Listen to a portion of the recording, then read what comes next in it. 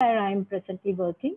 It's a central soil and materials station working under Department of Water Resources, Ganga Regeneration and River Development under the umbrella of Ministry of Jal Shakti. And we have been, this organization has started since 1954 and working especially for the water resources sector, especially the hydroelectric project, which is not barring from working with the other projects. I think I am audible to everyone, right, Mr. Rao? Yes. For other sectors like the railways, roads, thermal power stations, and other projects also. And mainly wherever the problems comes, like the legal battle is there between some clients, the court specifically orders the clients or directs the people to our institution. So we are proud to be associated with every work, and especially for the detailed project report which is submitted for the sanction of the Government of India. We are one among the 4 institutions which involves the clearance of that. So, and we are stationed in New Delhi specifically, and we don't have any other branches in their country. But our engineers and I myself go to different projects spread all over the India and to the neighboring countries also, like Myanmar, Bhutan, Nepal, and so on. And even our people were stationed in Afghanistan for construction of the big dam and the Friendship Dam of Salma Dam project. And we were associated with many quality control or quality assurance of many projects. Our people were stationed in Bhutan also for many projects.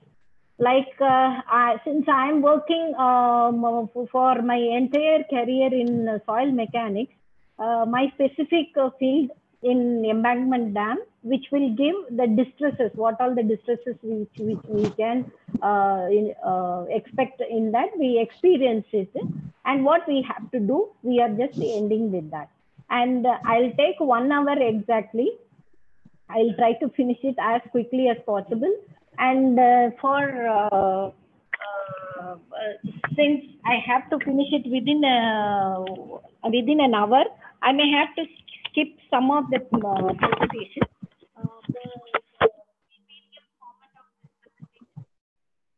With Professor Rao, you may get it. And now starting with my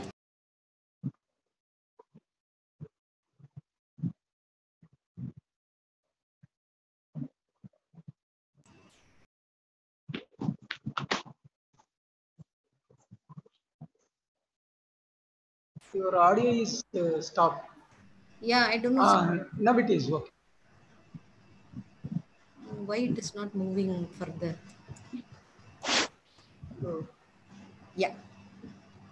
Madam, spotlight you can use. Okay.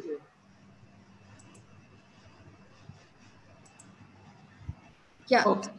First of all, I'll just begin with the introduction and what all the distress and manifestation you expect in the embankment dam, and with the geotechnical investigations, what all the investigations you have to do, and I'll ending up with some case studies. Some case studies very briefly I'll be explaining, and one of the case studies I'll give it in full detail, which had the distress. So failure causes maybe because of the foundation deterioration. Maybe the cause of that foundation deterioration may be removal of solid and soluble materials, rock plucking or undercutting. The foundation instability may be because of the liquefaction, slides or subsidence or fault movement. Defective spillways may be because of the obstructions, broken linings, evidence of overtaxing of available capacity or faulty gates and hoists. Defective outlets may be obstruction, silt accumulations, faulty gates and hoists, gate position and location. Concrete deterioration may be because of the alkali aggregate reaction, freezing thawing or leaching.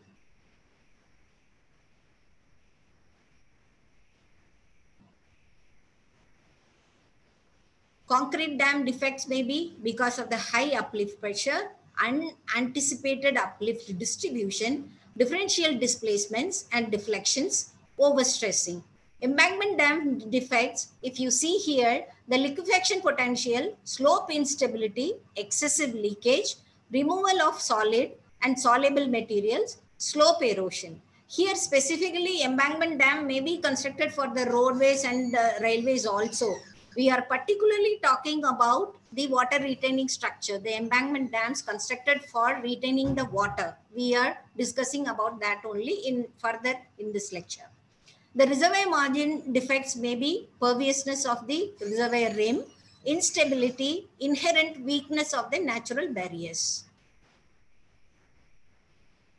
What are the different types of embankment dams? It may be earth dam or earth fill dam, which is more than 50% of the total volume is formed of compacted inorganic soil obtained from a borrow area. Homogeneous earth fill dam, an embankment dam constructed of similar earth material throughout except for the inclusion of internal drains or drainage blankets distinguished from a zone earth fill dam. So if you don't provide any drainages in between, like in vertical filter or incline filter, it tends to, since we are using the embankment for retaining the water, the earth material may saturate fully at the full reservoir conditions. So we have to slow down or lower down the phreatic surfaces at the full reservoir condition. In order to keep the phreatic surface low, we have to provide these drainages also. That can be of many types that we'll see. It may be a zone dam, which is composed of the zones of selected materials having different degrees of porosity, permeability, and density. We are not blessed with the full, because the embankment dams are the natural structure which is built with the natural material. We cannot say we'll construct with only clay or sand or clayey sand or this kind of material which is having clays of this or silts of this or gravels of this. We are not that fortunate to have the specific gradation of the material. So we have to be satisfied with what is available. According to the availability of the material, we have to design that structure. The Rockfill Dam and Embankment Dam, which is more than 50% of the total volume, is composed of compacted or dumped material, natural or crushed rock.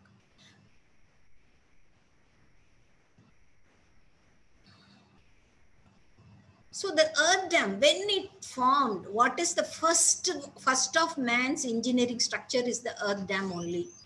The earliest known instinct earth dam were between 500 BC to 200 BC. One of the first earth dam was 17.7 kilometer long, 21.3 meter high, contained about 13 million meter cube of earth. Earliest Indian dams were from 500 AD, particularly in the period after 1000 AD. Largest earth dam was constructed 450 years ago. So if you see what is the condition in the Indian scenario, the largest earth dam of an olden era was 45.7 meter high, constructed in Spain. Next largest dam was 38.1 high, Baden Dam in England, constructed during 1876. The dams can be constructed for many purposes, maybe a single purpose or a multi-purpose. Single purpose means it is constructed for only for irrigation, or multiple means it may be for irrigation, it may be for hydropower, it may be for water supply, it may be for flood control, recreation, navigation, fish breedings, and other utilities also. This is the scenario. But what is the scenario in India? So out of this is specially taken from the National Register for Large Dams, issued by CW, Central Water Commission, in the year 2019. So if you see, out of the whole dams, 65% of the dam are earth dams and 13% are rock fill dams. Rest is others. And these are all the highest dam. I just wanted to show you the highest dams which are registered for its height. The highest dam is 335, which is a earthen rockfill dam.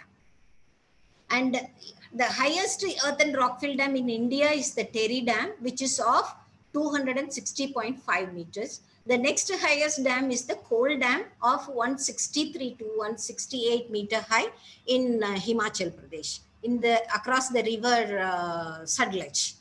And if you see the total dam which is constructed already, the completed dam is 534 out of the earth dam. The last dam we are talking about, more than 15 meter is from the deepest foundation to the crest. The most of the dams constructed are in the state of Maharashtra.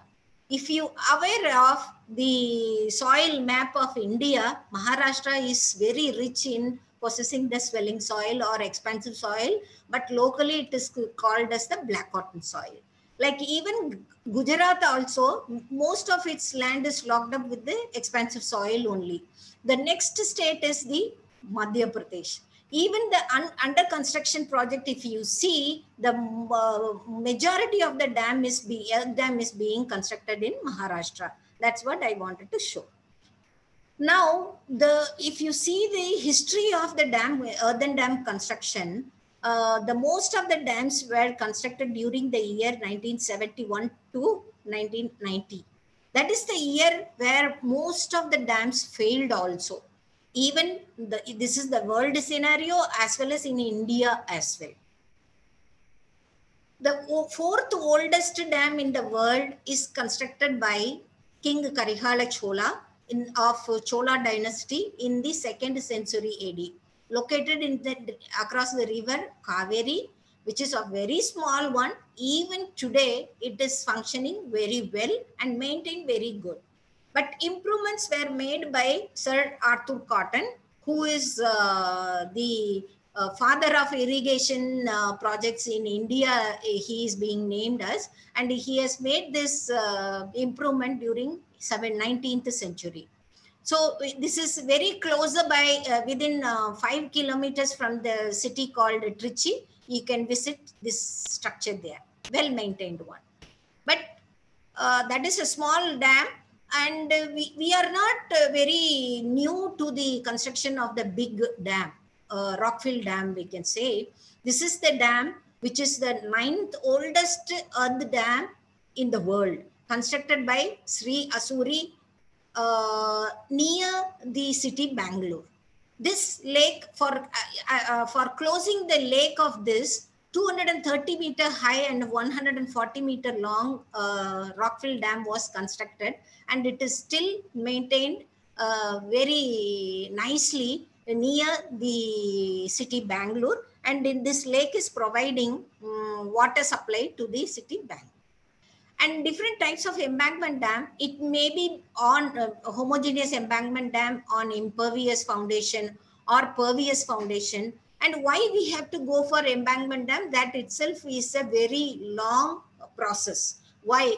Many dams are there: gravity dam, masonry dam, or earthen dam, or rockfill dam, or any dam. How you select that one, that depends on different category like topography, selection of material, climate, and everything. So what I said is the drains are provided in the homogeneous dam to keep the phreatic surface low in order to avoid the saturation of the downstream slope of the structure.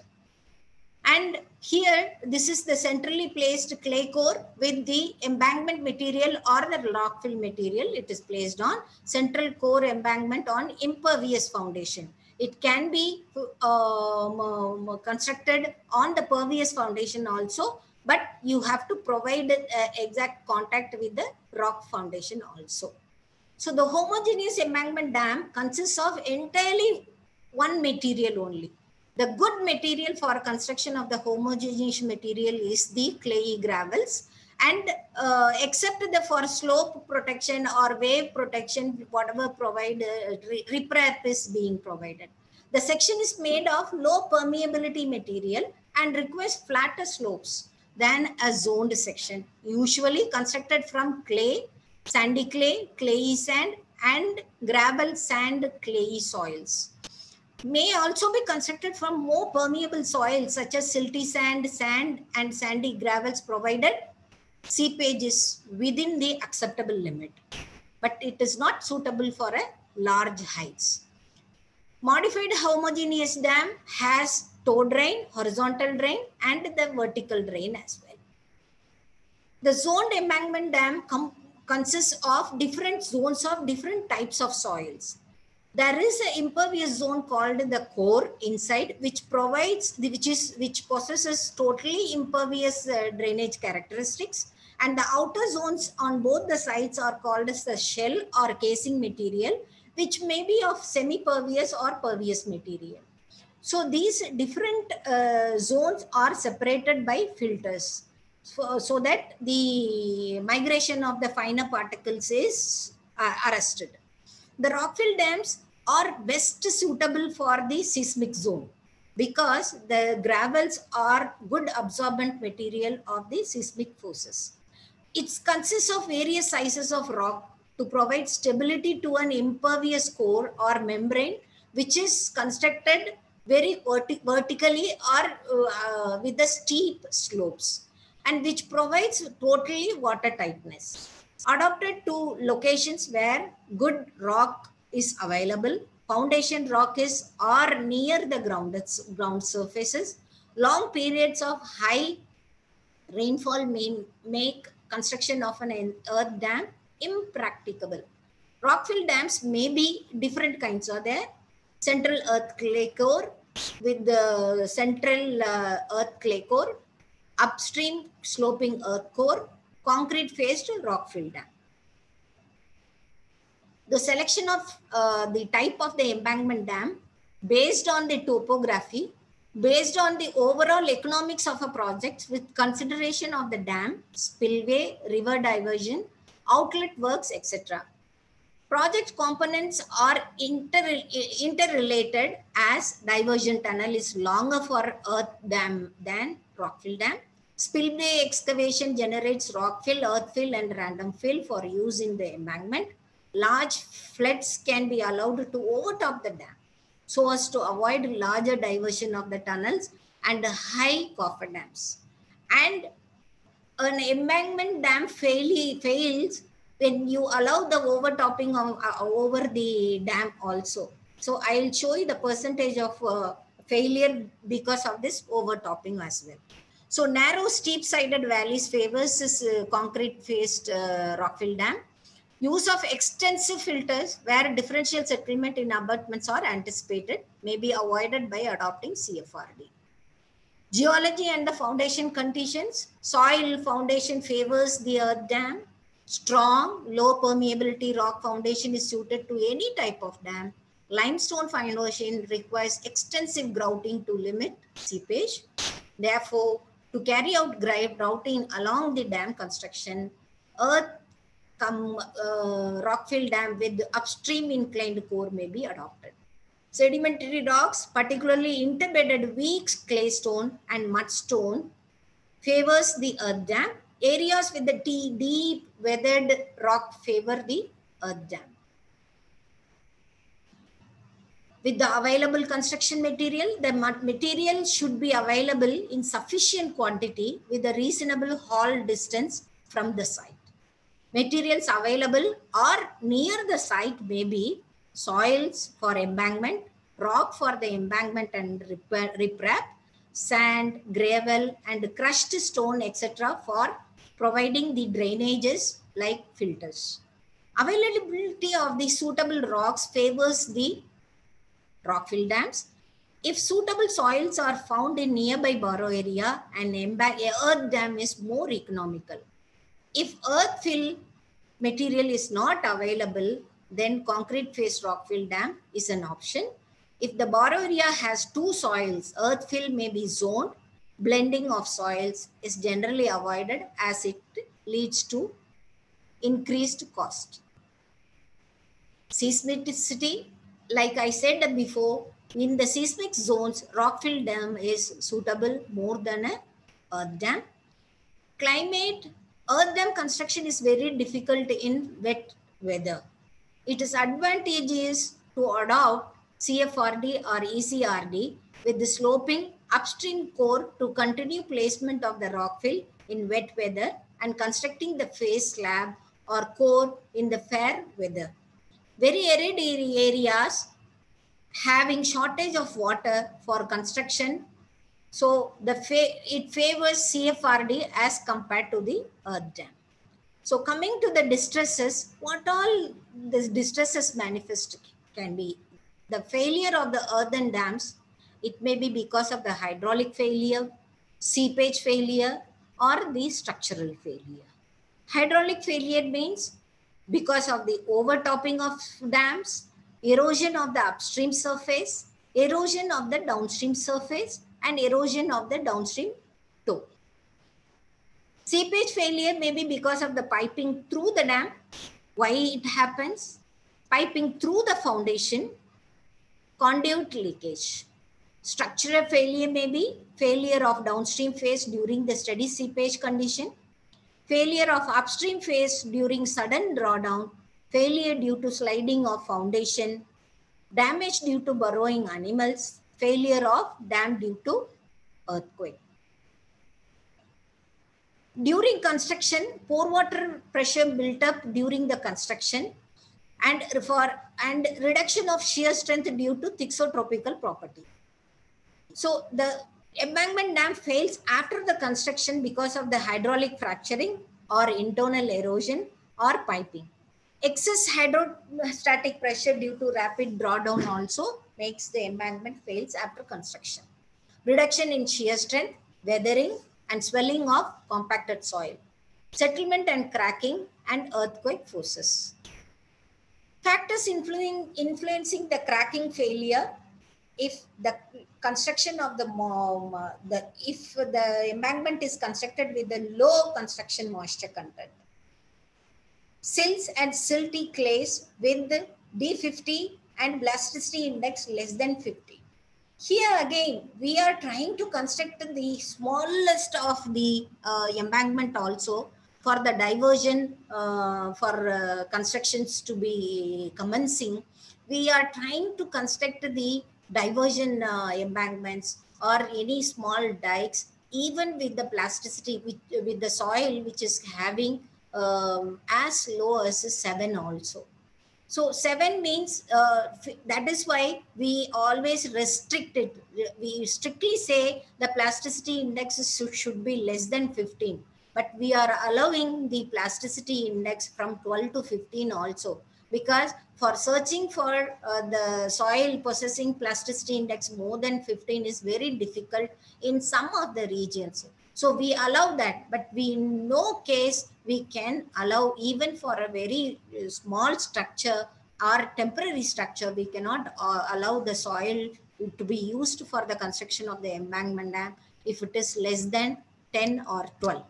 So steep rock abutment and there is no contact, proper contact is there between the abutment and the structure. Abrupt change in the dam height, even well-graded soils, if compacted with the less moisture content and exposed to further weathering, also undergo cracking. In one of the case history which I'll be presenting, I'll tell you what was the problem there. Even for compaction also, if you understand the moisture and the dry density relationship, you will able to correlate what we are talking about. So if we are not maintaining a proper compaction and are compacted with the less moisture, that will tend to lead to a cracking. Crack formation due to arching effect, stiff and brittle material, silty clays with low plasticity may lead to cracking failure, and igneous residual soft soil, rapidly disintegrating coarse particles, subsequent saturation causes important settlements. And factors influencing the piping failure may be because of progressive backward erosion, progressive backward sloughing, or revealing of the saturation downstream slope. Seepage takes place in the form of well-defined water veins, drying cracks, inadequately compacted material between compact embankment and foundation, relatively pervious horizontal compaction layer. Slope slides may be because of the dimension of the dam, nature of the embankment material, or with the development of the water pressure. So the major components of the embankment dams is shown in this figure. This is the embankment dam. This portion is called as the crest. This is the reservoir, and this is the upstream slope. This is the downstream slope, and the tow drain is provided on the downstream end, and which is having a plunge pool here, and which is having a conduit also. So basically, if you use a pipe system for the conduit within this embankment, the failure may take place if proper contact is not there between this conduit and the embankment, then it may fail at this place. And even clogging of this tow drain may cause the development of the water pressure within the structure and then cause failure. And if the contact between this abutment and the structure is not proper, then also the structure may fail. And when you place this structure on the foundation, foundation preparation is also very much required. So from here onwards, we'll go for common problems, which is found on the dams. So it may be because of the trees and bush. And I have seen many of the structures which I'm visiting. One of it, I can never forget. The forest department has planted many trees on the downstream slope of this. When I visited the structure, I had to tell them to remove all those things. And one of the case study, I'll show you the big trees which has caused the distress in that embankments. The animals can cause distress to the structure, and burrowing rats, rodents activities may cause the distress, and settlement in the crest of the dam and wave erosion can cause distress on the upstream slope of it. Already I have told you that the leakage out of the conduit may induce the internal erosion. Internal erosion because of the material property also can cause distress, and the cracking of any kind. There may be desiccation crack or transverse crack or longitudinal crack. Any kind of cracks may cause distress to the structure. So you have the boil from the downstream end of it, downstream side of the structure, it will cause the problem to the structure.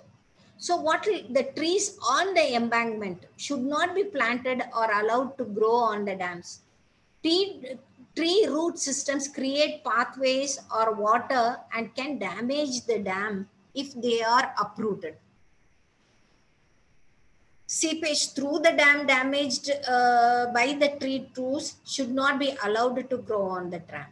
The recommended action may be do not allow it. Remove the largest trees and their roots and backfill the holes with well compacted soil. Don't dump any soil on it. Before removing the roots, the reservoir should be lowered to reduce the risk of serious seepage problem developing during the removal. If possible, remove trees at the toe of the dam to provide a 4 to 5 meter buffer around the dam. Next is maybe probable cause and probable consequences may be areas of trees and bushes, and open water provide ideal habitat for burrowing animals.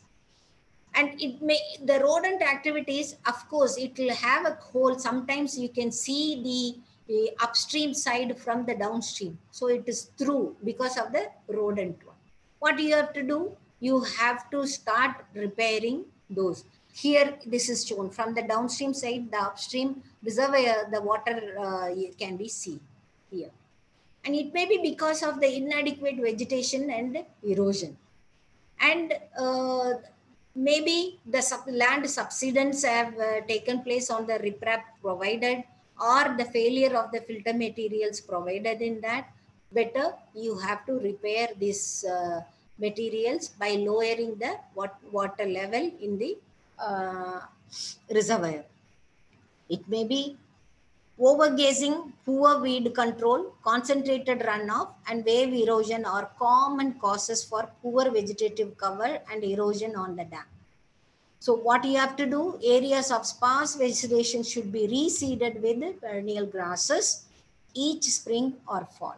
So you have to control the weeds.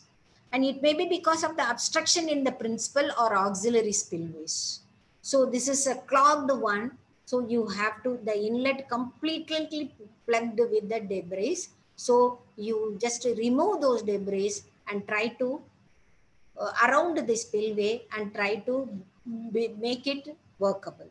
Here again, you can see inadequate trenches of rocks. You can see here. And cracks and slides maybe only a centimeter or two wide, but 0.5 to 1 meter deep. Usually, a depth of more than 0.5 meter means that a serious condition is present. Shallow cracks may be harmless, desiccation cracks only. But all cracks over 0.3 meter deep should be closely checked and evaluated. Cracks may be also be a sign of foundation movement or failure, the beginning of the embankment failure or a surface slide. For example, 6-meter long line of recently dislodged riprap along the upstream slope could indicate a crack underneath the riprap. Longitudinal crackings may be the sign of localized instability, differential settlement, foundation settlement, and movement between the adjacent sections of the embankment. Vertical, longitudinal, it may be vertical displacements on the crest or usually accompanied by displacements or bulging on the upstream or downstream faces of the dam. Longitudinal cracks can allow storm water and reservoir water to enter the embankment. When water enters the embankment, the strength of the embankment material next to the crack may be reduced. The lowest strength of the embankment material can lead to accelerate the slides and slope stability failure. Transverse cracking may be a sign of differential settlement or movement between the adjacent segments within the embankment or the underlying foundation. Transverse crack is very poses a definite threat to the safety and integrity of the dam. So you have to avoid it. How to avoid all these problems? You have to construct the embankment while constructing itself with the proper quality control and quality assurances with proper design actually. So the probable uneven movement, settlements of the cracks in the crest is uneven movement between the adjacent sections of the dam embankment may cause settlements and transverse cracking. Cracks and settlements can create a point for water to flow through or over the dam. When reservoir levels reach the crack or settlement, it can lead to erosion and rapid failure of the dam. Embankment slopes that are too steep or saturated soils can cause longitudinal cracking and slides to develop, causing serious damages to large sections of the dam. So what you have to do? Shallow settlements should be filled with topsoil and reseeded. Shallow cracks should be filled with mud pack. Mud pack is made of by adding 90% of the earth with 10% of the cement mixture until a slurry of thin cement consistency is attained. Deep or recurring settlements and cracks or large slides should be evaluated by a qualified engineer to determine the cause and supervise all steps necessary to reduce the danger to the dam and correct the condition. So some dams have drains or relief wells to control seepage. Over the time, the drain can become plugged, submerged, or buried and lose their effectiveness in controlling the seepage through the dam. So cloudy or mudding flow from the drain could be a sign that water is causing erosion inside the dam. And what you have to do, mark the location of the drain outlets and T-posts so that they are easily located during the inspections. Notify the lower notify and lower the reservoir level and do this. Internal erosion of the earth dams, or because of the internal erosion of the soil particles formed within the dam by water that seeps through the dam, is one of the most causes of the failure of the earth dams. Internal erosion is especially dangerous because there may be no external evidence or only subtle evidence that is taking place. A dam may breach within few hours after evidence of the internal erosion becomes obvious, like what had happened in the Teton Dam. It's a very interesting case, classic case of just after the construction of the dam. And internal erosion may develop the first time water is impounded behind a dam, or it may develop over many years. You cannot assume that your dam is safe against the internal erosion just because it has performed satisfactorily for many years. Internal erosion failures are more often associated with the penetration of dams such as outlet pipes, buried in the embankment, and concrete spillways that cross the embankment. Yeah, this is the muddy water which comes out of the corrugated metal outlet pipes. It's an indication of the failure, internal erosion. And what we are looking for, the muddy waters and all. And I'll just skip what we have to do. Generic cause during the project planning, lack of clear scope, conflicting the client expectation, design errors, maybe because of the conceptual design errors, lack of redundancy, failure to identify all loads and load combinations, calculation errors, maybe specification deficiencies, and failure considering the surveillance, monitor, and maintenance. Most of the cases are coming because of the surveillance, monitoring, and maintenance problems only. Construction errors, of course, inappropriate temporary works, improper sequencing, improper method of timing of construction, excessive construction loads. Material deficiency, of course, this also leads to the structural failure of the dam. Material inconsistency, premature deterioration, and fabrication defects. And safety inspection of the dams, routine periodic inspection is very important by trained and experienced engineers from the dam safety organization, at least twice a year, pre-monsoon and post-monsoon period. Examination of general health of the dam and appurtenant structure is required periodically, and preparedness of the dam and hydromechanical structures for handling expected floods.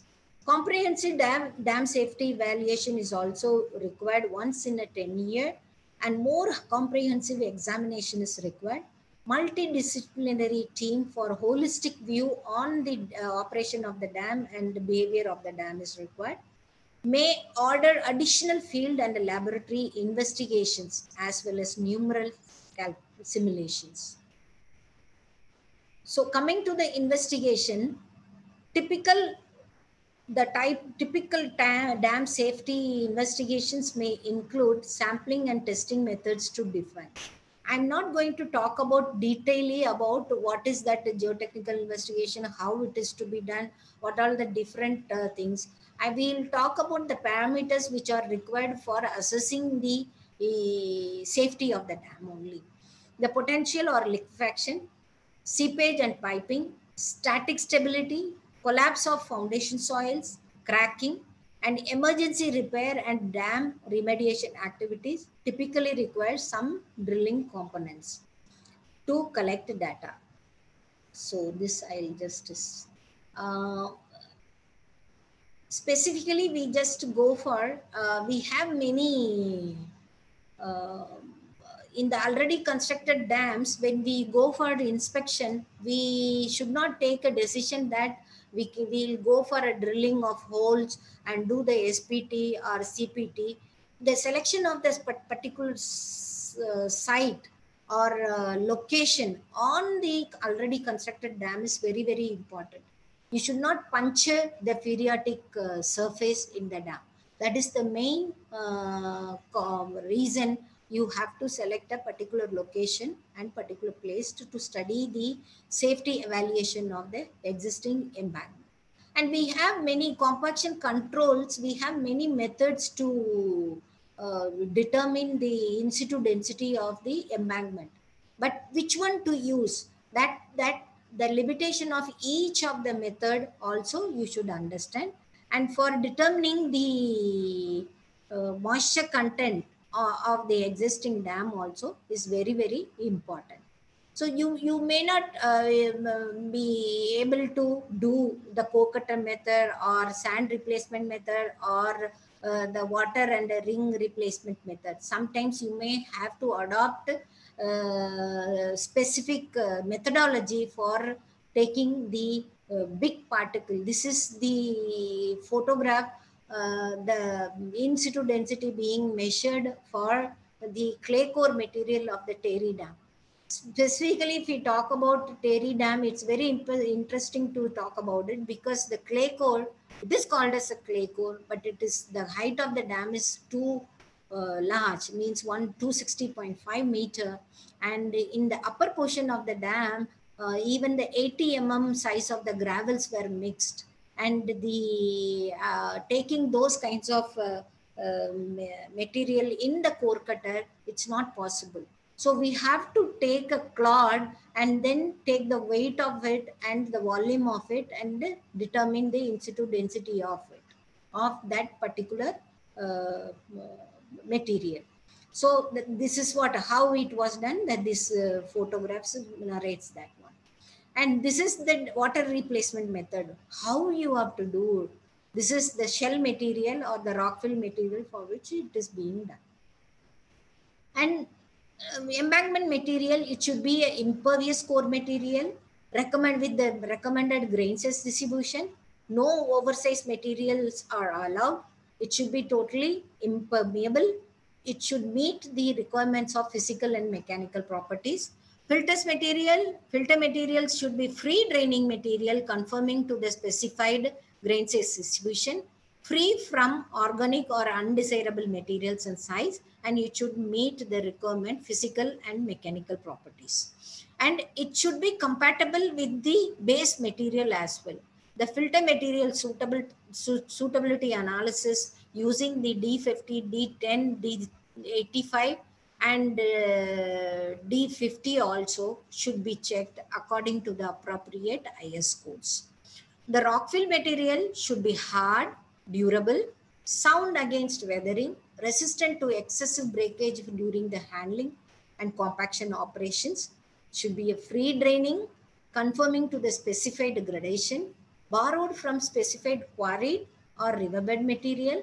The behavior of the characteristics of the quarried material is different from the characteristics of the riverbed material. So it should ultimately meet the physical and mechanical properties of the specified standards. So clay core material or the embankment material, the material or soil used for the construction of the embankment dam also should be a well-graded material, because well-graded material will have a impervious, the permeability characteristics will be very fine. If it is a poorly graded or a gap graded one, it should not be used for the construction of the dam. So it should be a totally impervious because it is used for retaining the water. So it should be low permeable, non-dispersive. So nowadays it has become very mandatory for identifying the soil dispersivity characteristics of that soil to be used for embankment dam or earth clay core material in a earth and rockfill dam. So presently, the IS codes are not available for characterizing for the soil dispersivity identification, but CSMRS is involved in formulating these codes. 4 tests are done. One is double hydrometer test with the dispersing agent and without the dispersing agent. Another is crumb test. Third is pinhole test and the pore water extract analysis. It's a qualitative test only, I'll say. The pinhole test and the pore water extract test, we can somewhat say it is a quantitative test, but the consensus arrived based on these 4 tests arrives at the category, whether it is a dispersive soil in a non-dispersive soil or an intermediate soil. Pore water extract means soil saturated soil is taken and the water is extracted from that saturated soil, and these different salts are measured, so like sodium, calcium, magnesium, and the percentage of the sodium soil among these 4 salts are relatively compared, and the more the sodium, the more the dispersive characteristics you will be classified with. So the low erodible soils, of course, we cannot afford to have. It should be a flexible soil, low compressible, and it should possess a good shear strength characteristics. So for this embankment material, we should do grain size distribution, Atterberg's limits, shrinkage limit, specific gravity, Proctor compaction, shear strength, one-dimensional consolidation, permeability and soil dispersivity, and chemical analysis also. I missed that one. So this table I have taken from the code IS 12169 1987. The recent also has come, and which one is good for the homogeneous dam and which one is good for the zone dam.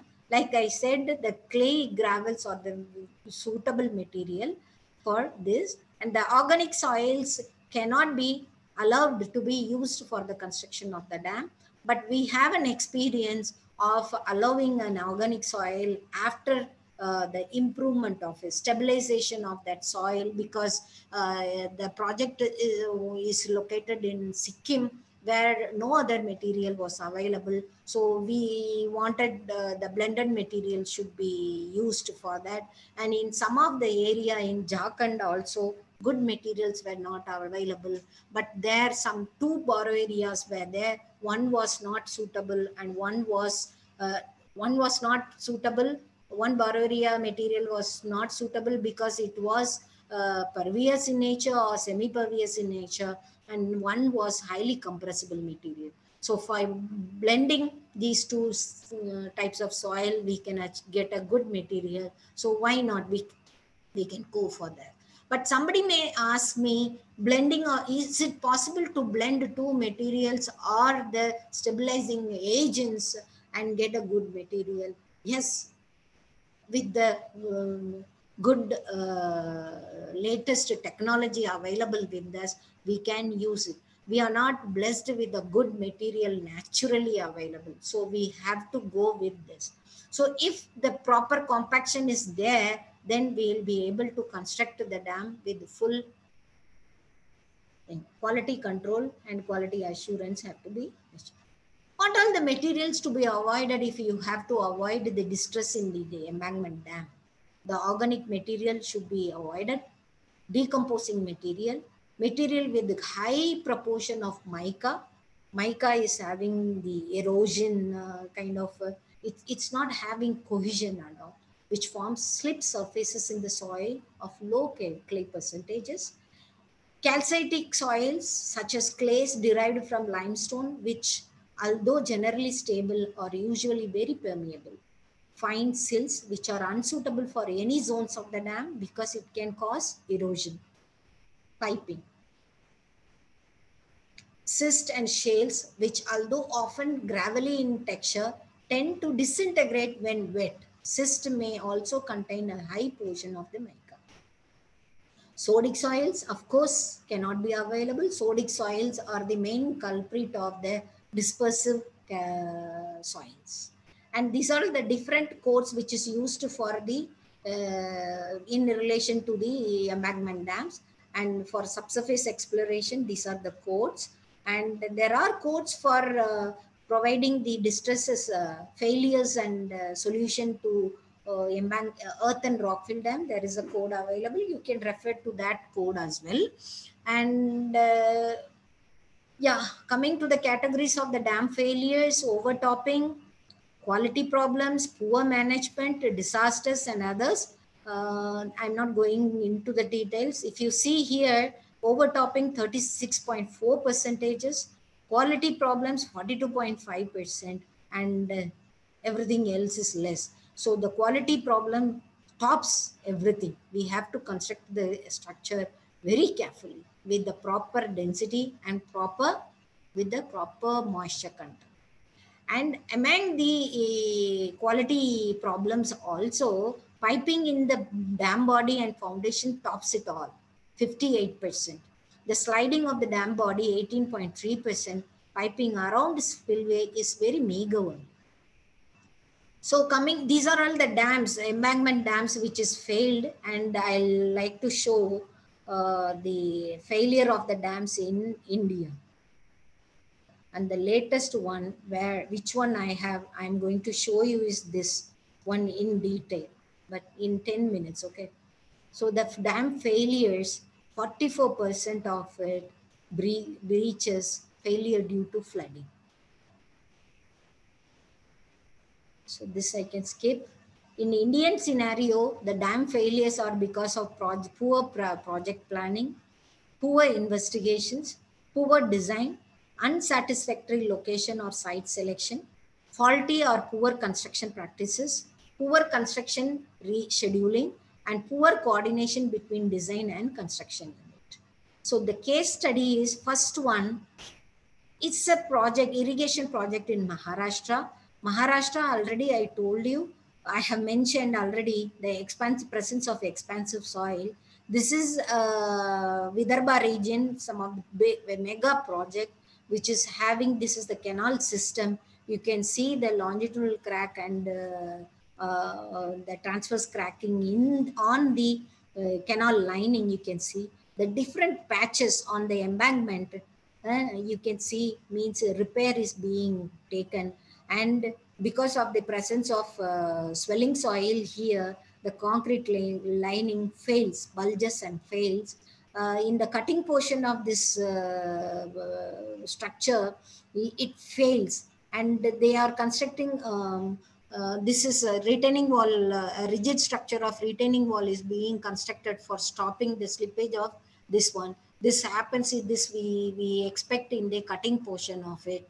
If the filling section is constructed properly with the proper compaction and the moisture, especially when you deal with the expansive soil or black cotton soil, then we have procedures of placing the CNS material in the canal sections, but which soil is to be classified as CNS material, and CNS means cohesive non-swelling soils. Which one? Where you will be limiting, that is the problem.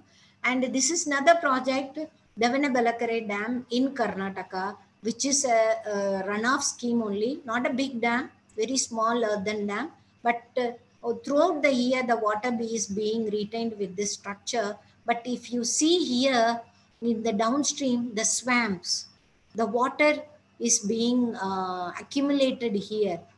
The water going from the reservoir is being accumulated here and making a swamp, and it is a very threat or death trap for cattle, which is because it is greenery because of the presence of the water. So cattle are coming here and it is trapped. It is a death trap for those people, those things. If you see here, there is a movement of this downstream slope, and this is the tow drain you can see here. And this settlement pillars also, it is moved. From this view, you can see the subsidence of the downstream slope here. This is because of it, because of the tow drains are inoperational. In addition to this, what we are doing is, it's clogged, and we are not thinking properly and planning properly. Poor management.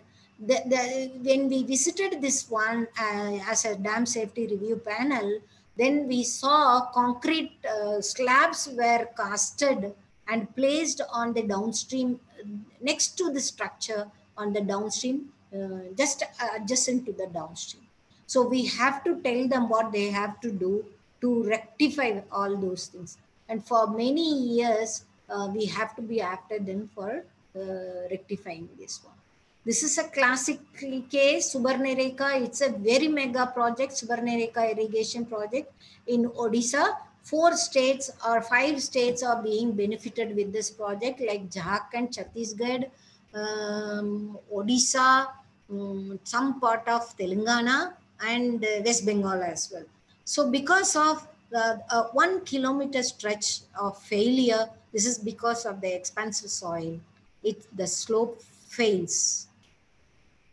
So what we have to provide, we have identified it is not because of the dispersive soil, it is because of the expansive soil only. And we have to say, okay, if you go for this, many attempts of giving the solution and the remedies were failed.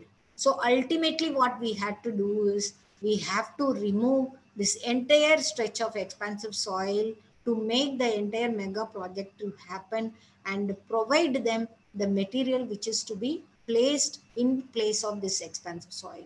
What material? Where from we will get the material available with them? When it is referred to CSMRs, we ask for what is the material available next to your project. Then Murram soils were available, and when we tested it, it was having a permeability of very low drainage characteristics. So, but for the construction of the embankments for the canal, the permissible permeability criteria should be 10 to the power of -5 centimeter per second.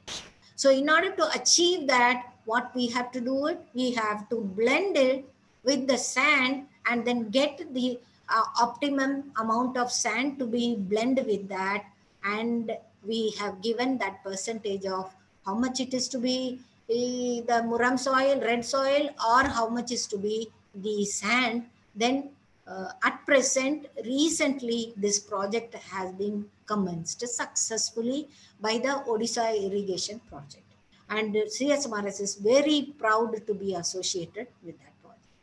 Another one project I was telling you, the Kanhar irrigation project, which is a very old project, which was 1980s it was started, and more than 30 years it has been both two parties are there, politically influenced and the design also. So some portion of it, it is constructed already, 30 years old constructions are there, you can see. And there are rain cuts on the downstream slope as well as the upstream slopes as well.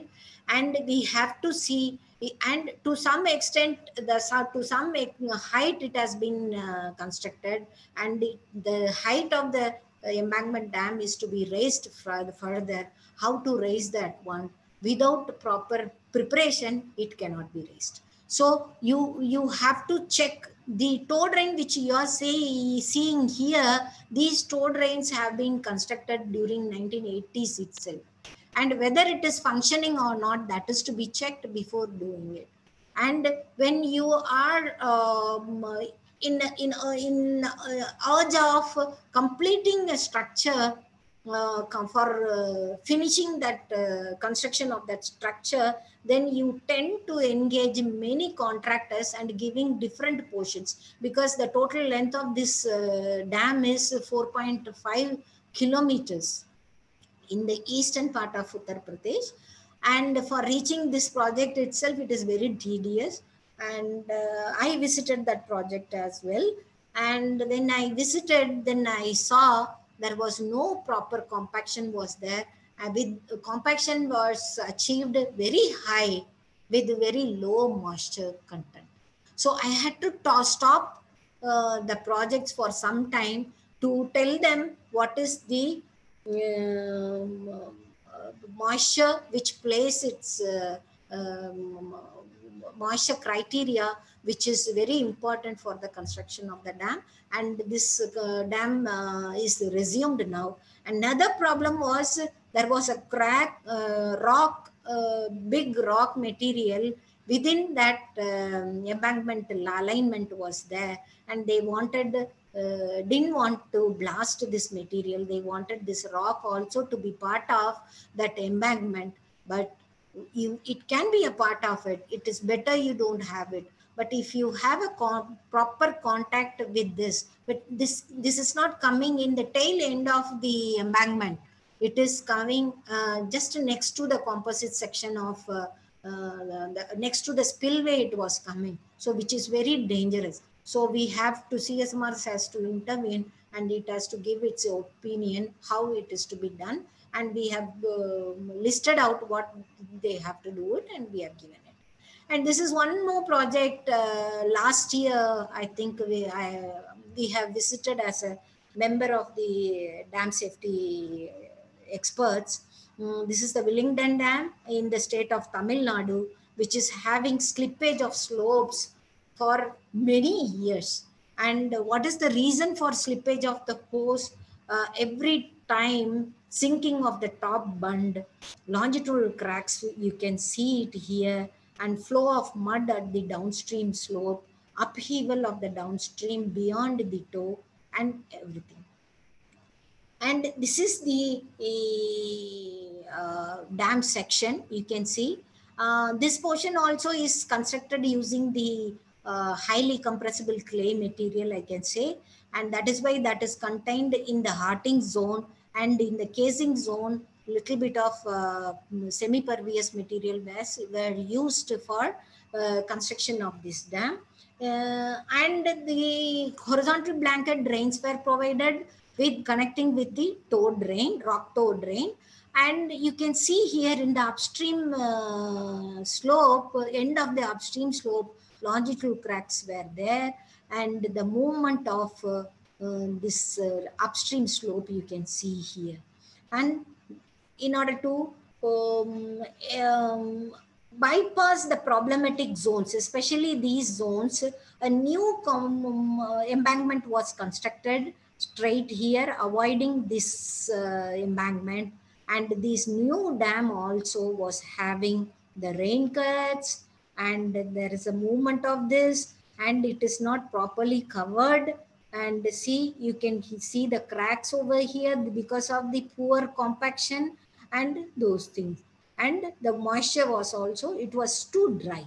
So you have to rehabilitate these things, and then you have to provide a solution to it, and then rectify that. And that has been done. And now after 1.5 years it has been rescued now. And there is one more tank. This is the Cholavaram tank, which is located very near to Chennai, which is one of the lake which provides a drinking water supply to the city Madras, Chennai, and which is having cracks in the downstream faces. And you can see the movement of the dam in the upstream faces. Okay, and loosely, and these cracks were tried to rectify by dumping the loose materials at the downstream face. And this again the land subsidence in the downstream face as well. But generally what I am experiencing it, if there is a movement of the slope, people are trying to place more material on that moving slope, and providing more problem to that moving slopes, so which is to be avoided.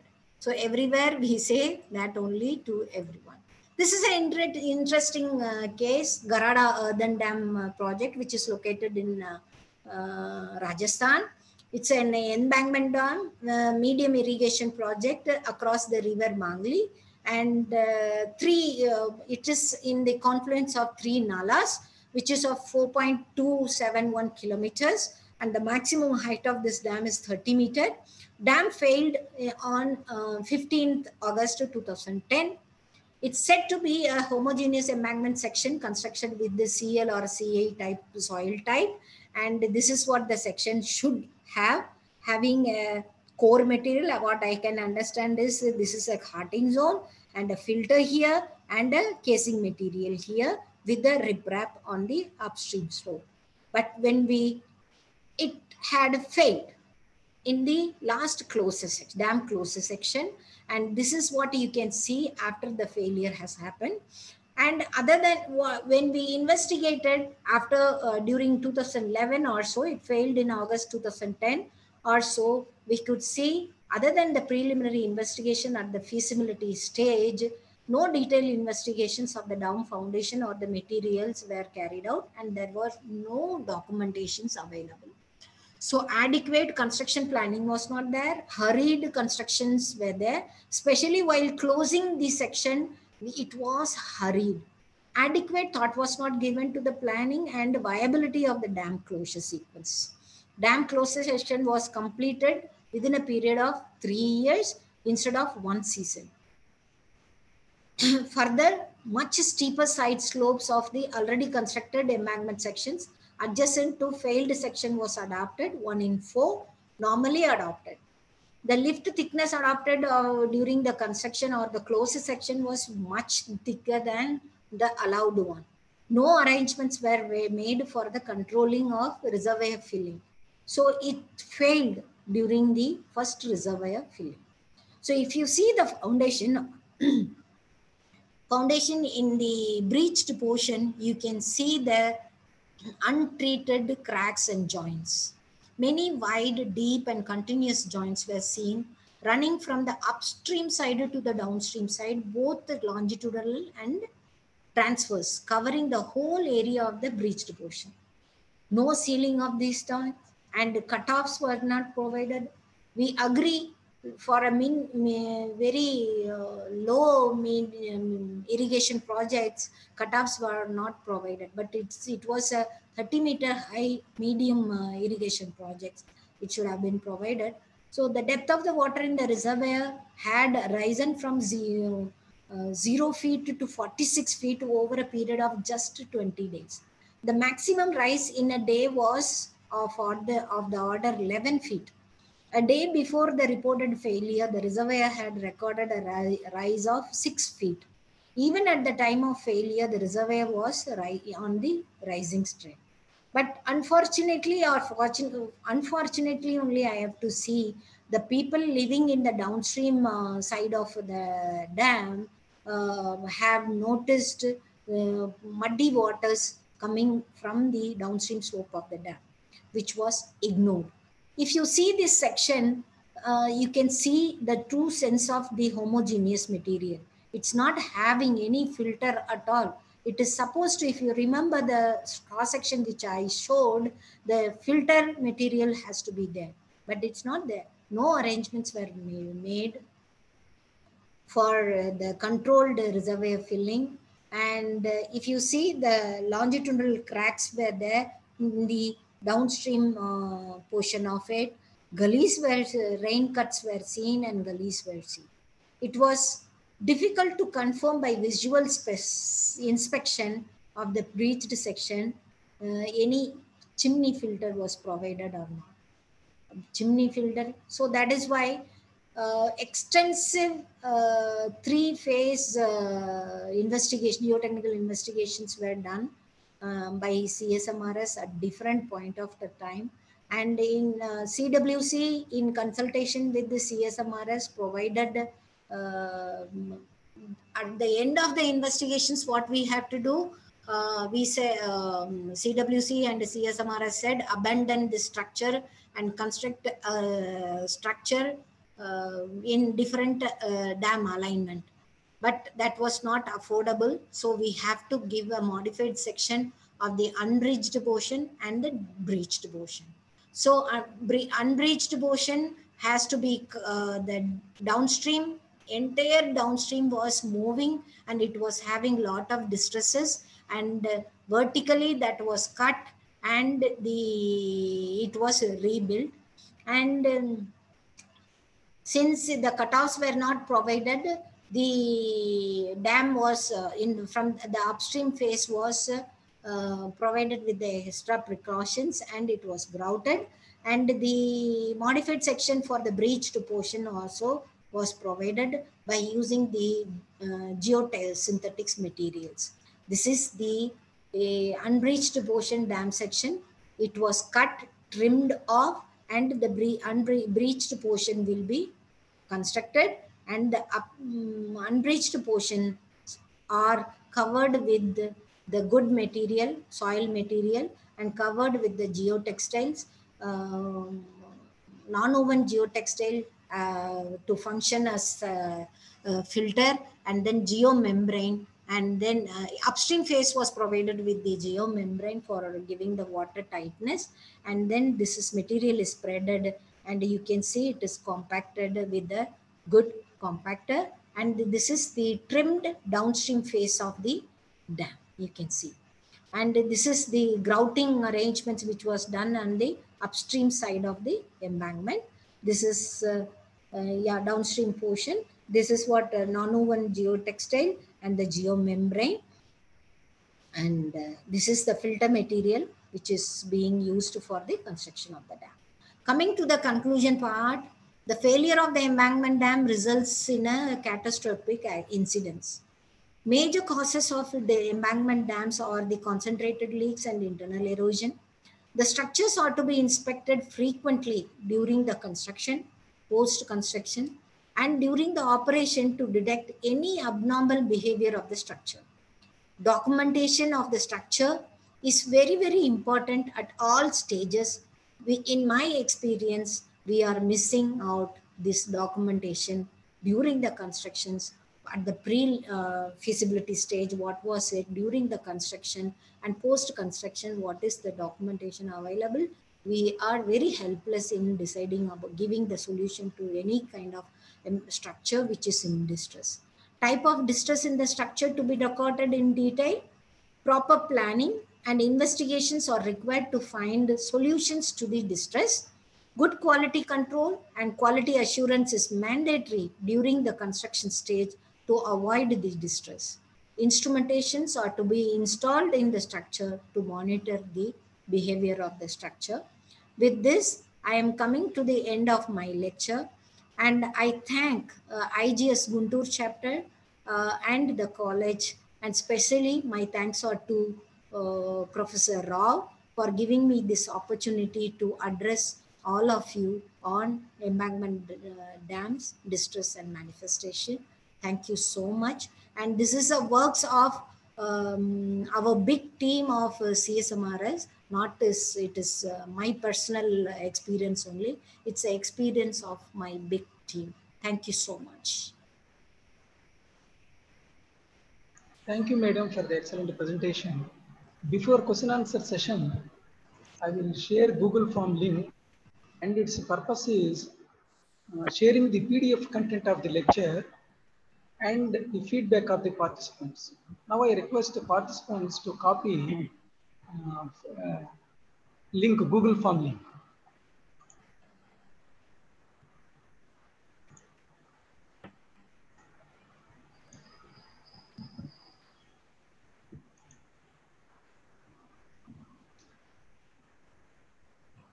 And this is the Google Form link. I request you, all of you, copy the link, and its purpose is sharing the PDF content of the lecture and your feedback.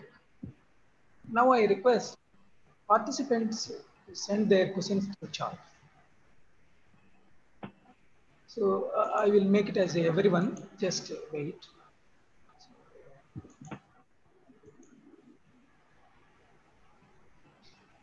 Now I think all of you observe the Google Form link. So now I have sent to everyone.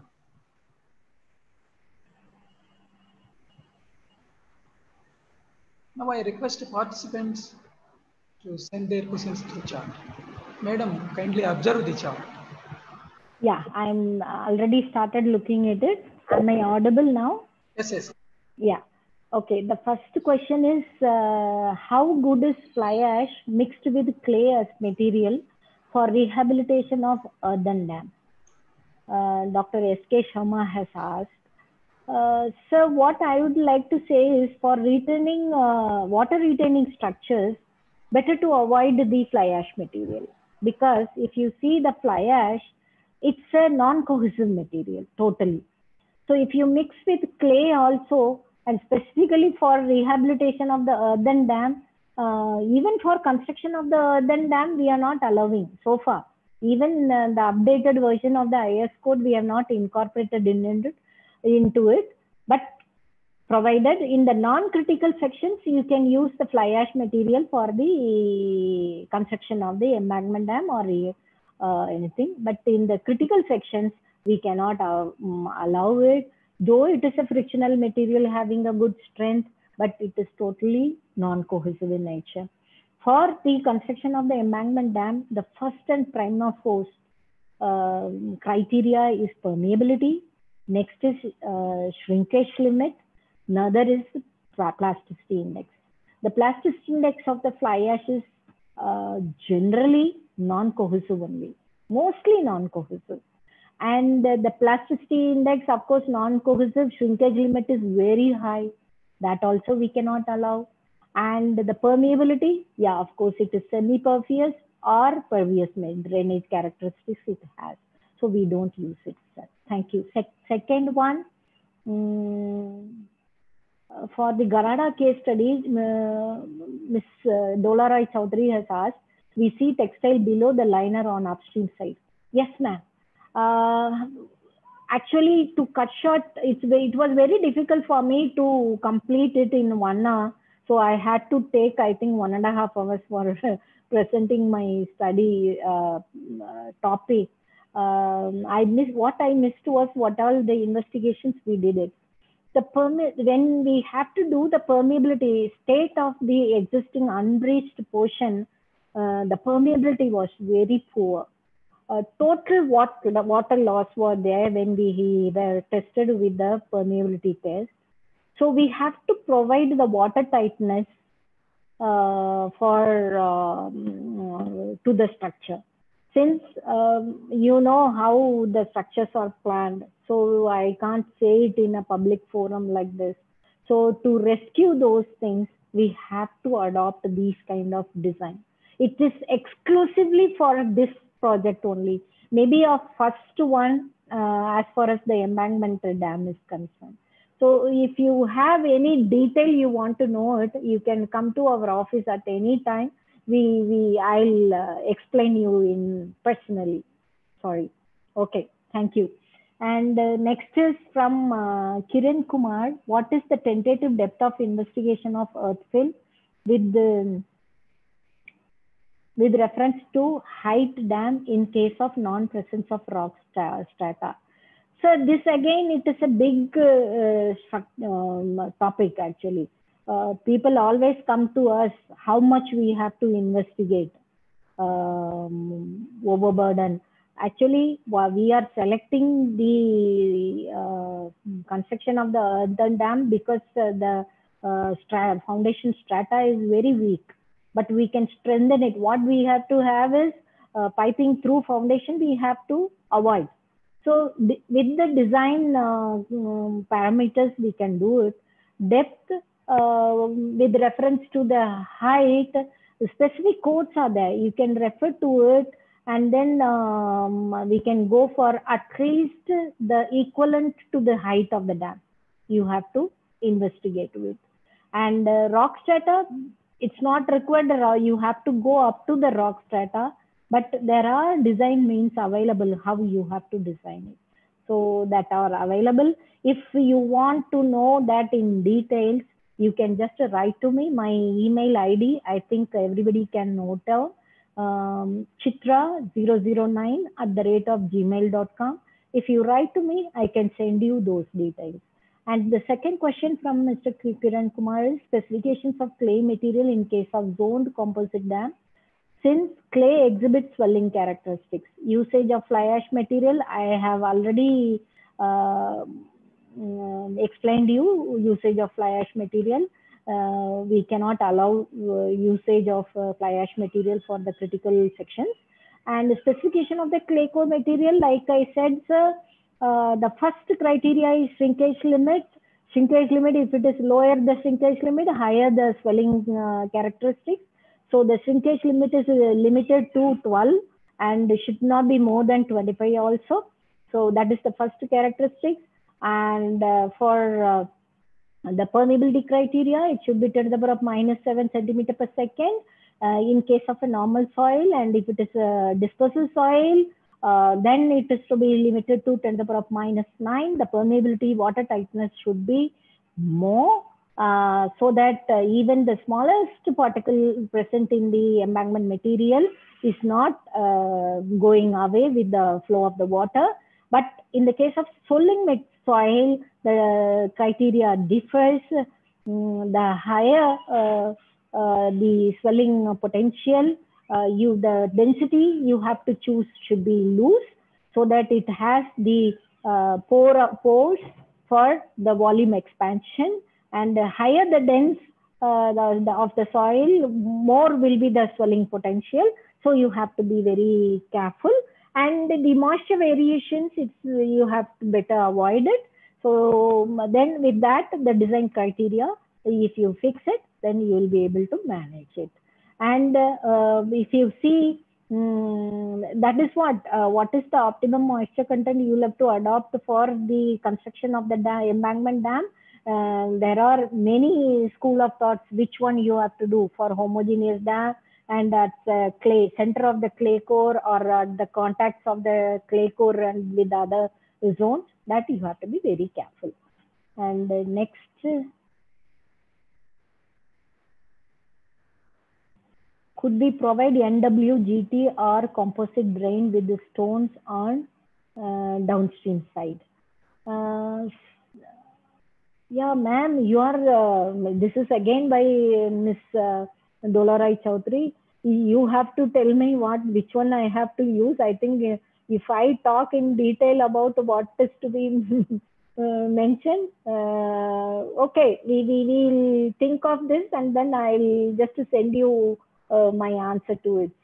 For the Garada case study, she's not leaving. We see geotextile below liner upstream side. I think I have answered this. And what is the remedy if a highly expensive is available locally for embankment constructions? I think 25% of what we have to do, I have just mentioned it.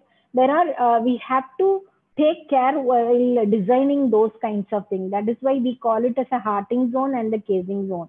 The moisture variation in the expansive soil, we cannot afford to have it. We have to give a control, get a control over it. We have to design it accordingly. Can you briefly talk about the Teton Dam failure, USA 1976? Mr. Mohan Ramanathan is asking during the first trip, what were the precautions to be taken in the design of? Actually, Teton Dam, it is a very interesting story. You can study about this in the internet. Many people are, even post-failure analysis, people are doing it. Problem was the first leakage was found out in the contacts of the structure and the abutment. And this failed during the first reservoir filling and with the uncontrolled rate of reservoir filling, because it was raining on the 4th of June 1976 or 74, I think. And within 4 hours of after seeing the leakages, the gushing of water came out and it failed it, and 11 people died out of it. The main reason was the filters provided in the cutoff foundation was single filter only. And the problem was many-fold actually. Inadequate investigations we can see. The abutment was, the geotechnical investigation of the abutment was not properly studied, and the water traveled from the reservoir through the abutment to the downstream portion at the contact of the embankment dam to the abutment. So that is what the reason. And it's a classic case. Everything, whatever I have included in my conclusion, monitoring was not proper. And after seeing the small leakages also, only one person was there, and he notified the appropriate authority, but care was not given and it just gushed. Even today, the spillway which is standing without any support, you can see in the Google map. And what are the precautions to be taken in the design of embankment dams for earthquake zones? Earthquake zones, like I said in the beginning of the my lecture itself, you have to go for, it's better to go for Rockfield Dam than the embankment dam. Embankment dams are not good for the highly seismic prone area. Yeah, the precautions, yeah, material, proper material you have to select, and the material which is susceptible to liquefaction you have to avoid. Like that, many things are there. And what are the, this is from Dr. Khanna. What are the immediate safe remedial measures for embankment dam in stresses? Dr. Khanna, that depends on the what kind of distress. Like I said, it may be a transverse cracking, it may be a longitudinal cracking. Generally, we say longitudinal cracks are not dangerous at all. But sometimes, why? The reason, if you find out, then it is dangerous. If it is a very wrong, very the depth of the crack, and those things are very important. And immediately you have to provide it. You cannot wait for more time, because the distress, it could be aggravating. Once the water is going inside those kind of cracking, it will lead to a disaster. And especially the transverse cracking, that is because of what? Tension in the structure, and maybe because of the the distress in the crest, low lying in the area in the stress, maybe some portion of the material inside the structure is loose. So that is why you are exposed. So it is to be, distress should be immediate. You cannot wait for more time. If you are having a fever, you may try to slow down your fever or get rid of that fever with the tablets. But at this point of time, you have to look into each symptom very carefully.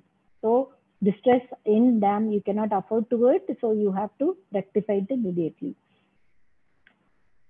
Yeah, I think we are ending with the, yeah. Any other questions? Madam, further questions, they may send to your mail, madam. Yeah, one more question. Okay. This is Mr. Ravindra Vasa. What are the measures to stop the leakage of water in construction of the dam? No, I don't understand this question. Well, during the construction of the embankment, there is no leakage of water. Leakages, movement of the slopes, I can consider at the toe of the movement, some kind of embankment or with the sandbags, you can try to arrest the movement of the slope, which is sliding, like what it is done in Kasingdan Dam. It was the foundation itself, it was very weak. So they expected the failure of some kind of movement of the structure may happen. So that Cassington Dam was a very lengthy dam, and it was highly instrumented dam with a lot of drainages and all. So when they see through these instrumentations, the upstream slope of the dam is moving immediately after the end of the construction, then they have stopped the movement of that upstream slope by providing a berm at the upstream slope toe, at the end toe of that slope. So by that they could able to arrest the movement of the dam, and the dam was rescued, and it was filled, and even today it is functioning very well, and it is a tourist spot. You can you can read about these things in the internet as well. Yeah, but if you have the instrumentation, that is the last point of my conclusion. with the observation and instrumentation and monitoring properly, you will be able to avoid any kind of disaster which is happening. Have you, one gentleman is asking, have you worked on any tailing dams? Can you please give those cases in India and the difference of tailing dams with the embankment dam? Yeah, CSMRS has worked with the tailing dams also. The oldest case which I can remember is Kudremukh Dam, and we have been, the basic problem is tailing dam is not used for the water. It's not a water retaining structure, and embankment dam for water retaining structures is different than the tailing dams. So yeah, and it is I think we are coming to the end of very enriching questions. I think no more questions, I think. Okay, madam. So thank you for the excellent lecture and lively question session at the end. Yeah, thank you so much. To Dr. R. Chitra madam and the participants. So thank you, Manga. Thank you so much. Thank you.